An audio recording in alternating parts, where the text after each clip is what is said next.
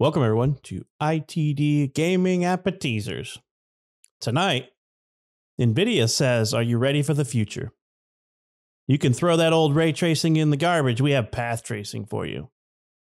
What the hell is path tracing, might you ask? Well, if you understand any of the terms ray tracing and rasterization, then you understand what this is. But for those who don't, ray tracing, path tracing, and rasterization are all kind of the same concepts. Rasterization is basically a single viewpoint of the way that light hits a surface, right? That's what we used to all call and all drool over the way that video games were trying to render an image, was basically we rasterize the image so it has real life light. The sun's right here and it's beaming down on an object, or the light's hitting that object. We were like, this is cool. What do? We improved upon it and said, we have an even better way. We're going to call it ray tracing. How light interacts with the palm of my hand.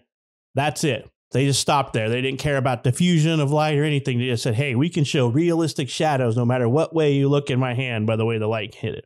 So video games were trying to get through that realism of the way that light now hits another item. So they have taken it one step further and calling it path tracing. So now they think of light more as just hitting that object, but more of hitting that item and diffusing into the other items around it. Nvidia is basically saying that this is the future, which kind of sounds like it to me, right?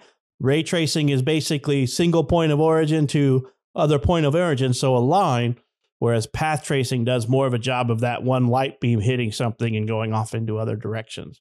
So they're calling this real-time path tracing. So Nvidia is banking on this technology, taking over and replacing ray tracing. So that's going to be the new buzzword for 2023 and beyond. Forget about ray tracing. We have path tracing. From what I understand is it's going to play a big part in their 40 series cards that are going to be coming out soon. So they have somewhat a very convoluted, how do I say this? A very convoluted description of it on their website, on their blog. So if you want to understand ray tracing and all that stuff, don't go to Nvidia, because Nvidia is going to sensationalize the hell out of this. Just go Google anything. Do ray tracing versus path tracing, or even rasterization versus ray tracing. You're going to get a better understanding of it than what Nvidia is going to try to tell you, because they're the guys selling the snake oil in the back, telling you that it cures everything from warts to boils and, smelly underarm pits, when really you just need a simple understanding of it's just the way that light travels, really. Just think of it in that aspect, Rasterization is single viewpoint. Ray tracing allows you to understand the different points of where a light hits an object so you can see shadows and all kinds of cool things like that. And then this new one is going to be, think of it as multipath. Ray tracing, single path tracing, multiple paths of light. So just think of it kind of like that. But Nvidia is banking on it. And from what I understand, it's going to be the wave of the future. Nick, what do you think about path tracing? I can't wait to ride the wave. Come on, Nvidia. I was just getting used to ray tracing. We barely have games that run it, and the games that do run it, I usually turn it off because I like performance mode better. So even though I like ray tracing, it looks really cool, but I like my games running at 60 frames per second, not 30 with ray tracing on. So yeah, this is cool. Sure. The concept's cool. I don't know why they have to have a new name. Why can't they just call it like ray tracing 2.0 or something like that? But whatever.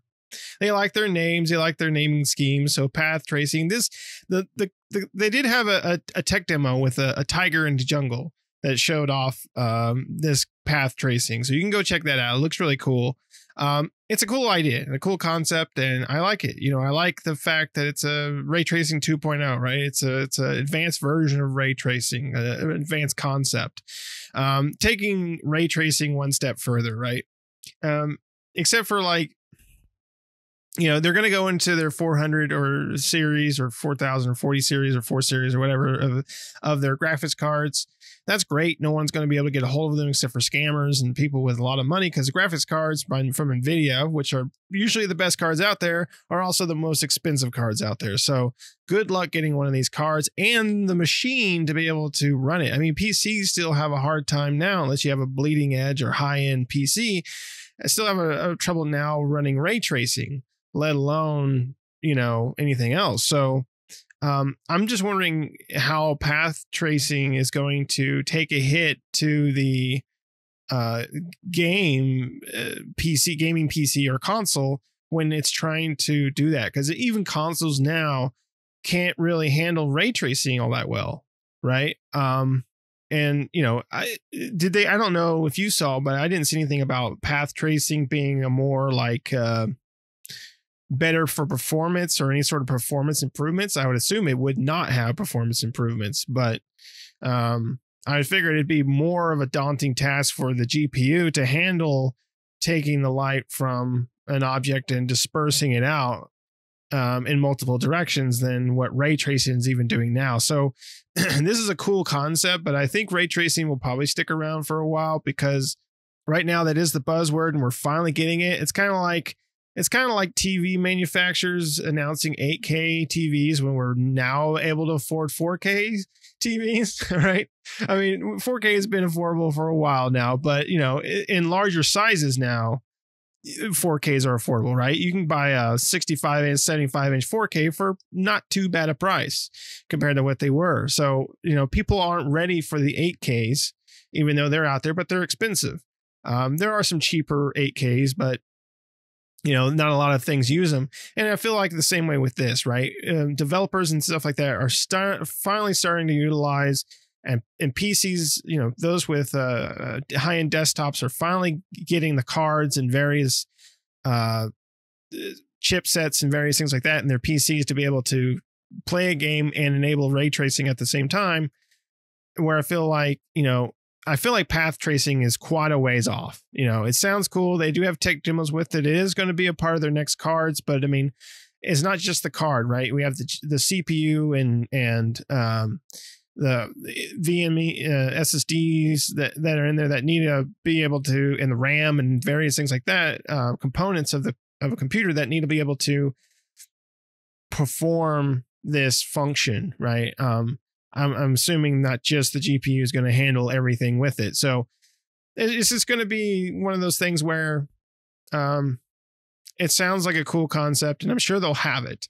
But how many of these games will take off with that type of technology until later down the line when it becomes more mainstream, right? Ray tracing, I feel like, for me, I know ray tracing has been around for quite a while, if you think about it.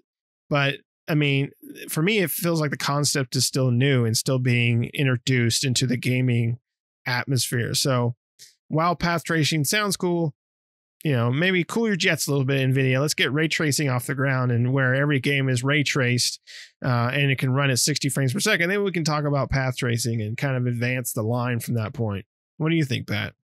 Right. Yeah. Like, I mean, it's really hard for people to visualize. I mean, it's really hard to you have to think about how are they're basically faking physics in video games, right? It's not like a movie where I can shine a light on an object and you can move around it in real time and see the shadows and the perspective change. It's really much more difficult for games to do that, because they basically are trying to limit they're trying to produce as much cinematic scenery as they can without degrading performance. Degrading performance, as Nick said. I mean, because at some point you could just run away with it, right? At some point you can say, this light bounces 100 times off of these 50 objects in the room. And at that point, your video card just coughs up a hairball and rolls over and dies. I mean, it's at some point you have to understand that technology is limited, but that we're limited somewhat by technology in this aspect. We just can't run this type of stuff. It's not, we're all going to go back to the days of the old cinematic video game. You remember, like the weird Fahrenheit video games and stuff that were all just cinematic scenes. You're a still picture and then you start talking with the choice you picked, and there's acting and dialogue and stuff. And I understand where that concept is coming from. I mean, hardware ray tracing, is been around for a little while. I think like Nvidia didn't invent this technology or anything like that, but they're perfecting it and increasing the number of rays per second and things like that, and And now they're trying to figure out a way, how do we get to real-time path tracing? So instead of it just calling it real-time ray tracing, we're going to talk about, because instead it's not a ray anymore. It's not a single point to a single point. It's now a single point that hits an item and diffuses out, so it's a weird concept that they're pushing, that they want this technology. But as a video card manufacturer, GPU manufacturer, they have to push the limits of their cards, right? Or else what's the point? Why are people going to buy the 4000 series or the 5000 or in a few years, the 9000 series? And then whatever they decide to do, are they going to go back to the 3-digit series cards or the 2-digit? Who knows what they're going to do? But, whatever the gist is, they have to push that technology. We are very far away from seeing games use this technology because, as Nick pointed out, there are games and hardware that struggle to run really high quality ray tracing at 30 frames per second right now. And there's a lot of stuff that, that take into effect, like how many times can I allow the light to bounce? How many objects can I allow the light to bounce off before I'm just saturating the scene and destroying my performance? I mean, as much as I say I'm a graphics snob, I'll be the first to admit that I turn on the quality mode in most games to check it out for about 10 minutes. And I'm like, okay, cool. This thing's running like a slug. I'm back on to performance mode. Because at that point, my eyes aren't pulling out all the cool little details. It's more like focused on the gameplay and I get tunnel vision. But I do like to look at that for that 5 to 15, 30 minutes or whatever, depends on the game, right? A very high action game, I'm more focused to do performance, but a very visual stylized pretty game, I'm looking to run that in visual quality mode. Just because I want the performance. I don't want to run a 30 frame per second slog fest and whatever. I'm, running through a hot tub of freaking molasses. So it's technology advancing. It's what they do, right? The technology behind it sounds pretty cool. That whole video that Nick was talking about with the tiger forest, I think they had something like 3 billion light angles and 30 bounces per path, and it's insane what they were doing in this. But how would that play in a video game is what I want to see. If I'm in an action video game, is that really worthwhile? Do I care that I could see all the hair on the tiger's back when I'm up close to it, or whatever they're trying to portray, and the light bouncing and running through that tiger's hair? Are you really paying attention to that? It's all cool for the little sizzle reel for the game you're recording or whatever, but in reality, we're all trying to get that performance out of any game that we're trying to do. And at this point, that's a pretty thing. It's nice to look at, but it's not helping the performance of our games, unfortunately. So how many times do we have games now that come out that don't have ray tracing day one and they add it as a future patch that you have to enable, and it runs like garbage when you enable it because it just runs away, right? They're like, hey, we got so many sources of light. We have so many rays that we're gonna track. So at that point, your game's like, it's either not rasterized properly to where there's enough surfaces or anything to bounce things off of. So it just becomes messy. There's so many different approaches. Nvidia's been doing this so long. They're experts at this. They know what they're doing. They're just trying to prove their worth as hardware and push the boundaries of what their hardware can do and try to get game developers to pick up on this new technology. Ray tracing is something that's done on TVs and, and stuff like that, because that's realistic light, right? They're not faking that simulated light. There is really a light source bouncing off of that object on a television. In a video game, we have a simulated light source. The light's here and it's bouncing off of everything that it hits and touches. But ray tracing just says, hey, I'm running this light to here. So that's your shadow. We're not diffusing it everywhere. So it can be a little bit confusing, but it's going to be the next buzzwords for video game, right? In 2023, we're going to hear freaking Witcher now with path tracing, or they're going to start saying we're going to start using realistic beam tracing now. So they're trying to get to this real-time light tracing or light path tracing, if you will. And it will get there eventually, but I mean, technology's come a long ways in 10 years since we've been playing video games. Just look at the games we're playing in 2020 versus the games we were playing in 2010, or even go back to 2000 for that matter, or the 90s, or even the 80s, and look how much games have progressed. I mean, since I was a kid in the 80s versus me now hitting my 40s, games have changed a lot, and they will keep changing and keep getting better. And Nvidia and And AMD will keep pushing. Everybody's going to keep pushing. Their Radeon and Nvidia will keep pushing the boundaries of what video cards can do. They just got to get buy-ins from the developers. Yeah. And, and those, yeah, they will. They'll keep pushing that technology, and we, there's other developers for other PC components, RAM and CPUs and stuff like that, especially for like, I guess more in line of like, not necessarily PCs, because sure, you could buy all the bleeding edge stuff if you have enough money, but for gaming consoles and stuff like that, they have got to find a way to catch up to this type of stuff too. I mean, we have next gen Xbox and PlayStation, but like you said, even those consoles, as powerful as they are, can't handle, or at least we haven't seen that they can handle ray tracing and good performance at the same time. Right.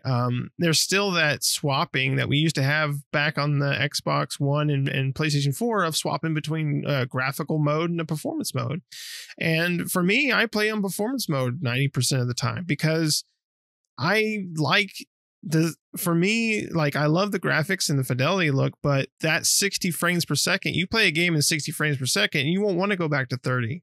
Right. And even if you have to turn off like the ray tracing or whatever it is, you're like, I'd rather it be smooth than just like you said, running through a pool of molasses. I mean, you put it on quality mode, that's nice looking molasses, but you're still swamping through it slowly and it just looks horrible. So it's like, no, I'd rather just have that nice smooth performance, that 60 frames a second, where it just looks better. Everything's just more responsive, right? I mean, that's really the thing. The graphics is one thing, but response is another, right? A game could look really good, but if it doesn't respond and doesn't perform well, then what's the point of playing it, right?